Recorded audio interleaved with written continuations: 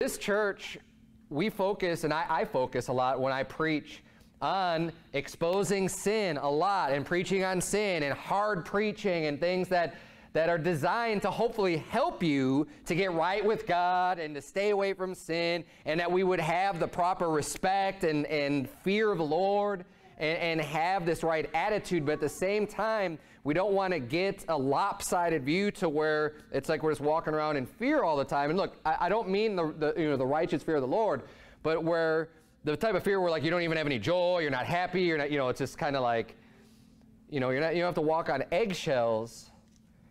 We need to have the proper respect and reverence for the Lord, but at the same time understand and all that we can be joyful for. And there's so much to be joyful for. And if you don't have that joy, then you are missing something very, very serious in your Christian life.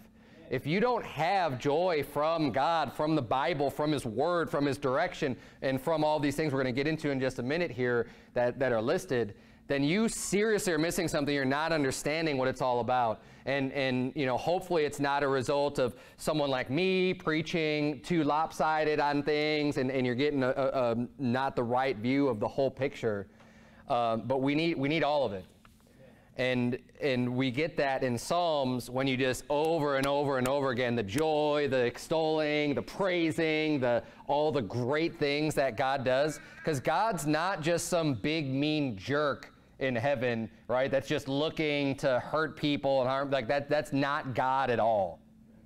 That's right. While He does, while God is not mocked, and while God does punish and chasten and have wrath and anger and fury, He has all of those things, and we cannot ignore that. We need to understand those, and we need to remember those things. We can't just think that is God. And it's just like today, to the exact opposite extreme. Too many people, I think, have the opposite extreme of, well, God doesn't have any anger and any wrath and is just just completely loving with no consequences for action and things like that. That is an improper view, which is why we fight against that and try to no, God's serious about His sin. You got to watch out for His judgment. You got to fear the Lord. But we can't take that too far either, so we don't have another imbalanced view of God and who He is, so that we could have where He wants us to be and understand all this. So I just kind of want to bring it up. We're going to go into that a little bit later in the sermon as well. But let's keep reading here. He says, I will extol Thee, O Lord. And He's going to say why here. And one of the things that I see that seems a little bit different from here, maybe it's not, just kind of stood out to me, is that he says, thou hast not made, thou hast lifted me, thou hast healed me, thou hast brought me up, thou hast kept me alive. Like you've already done these things for me. You've already shown yourself. You've already, thou hast lifted me up. You've already lifted me up. It's already done. You've lifted me up. Thou hast not made my foes rejoice over me. You haven't made me lose to my enemy. You're there for me. You're lifting me up. You're not giving them a victory over me. Oh Lord, my God, I cried unto Thee, and Thou hast healed me. I was in need. You've already been there for me. You've done it. Oh Lord, my God, verse 3, Thou hast brought up my soul from the grave. You saved me from death. God, thank you. And that's what He's saying. I'm going to extol Thee for all these reasons. You've been there for me. You lifted me up. You've healed me. You brought me up from the grave. Thou hast kept me alive, that I should not go down to the pit. So many great reasons to be happy and to sing joy and praises unto the Lord. And sometimes I think people may miss all that God has done for them because they're focused on the wrong things in their life. And when you focus on the things that you don't have, when you focus on the areas where you have problems and that's all your mind is focusing on, you can lose sight of all that God actually has done for you.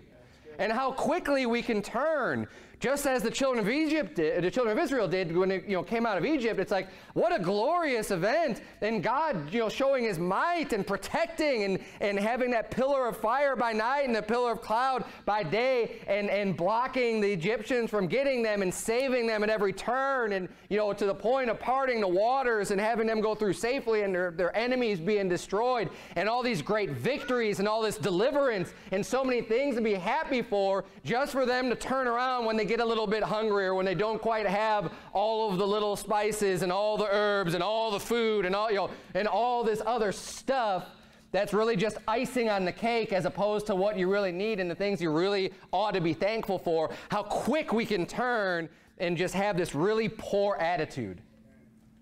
We need to be, yes, focus on God's judgment. Yes, focus on God and give healthy respect and fear unto the Lord. Absolutely.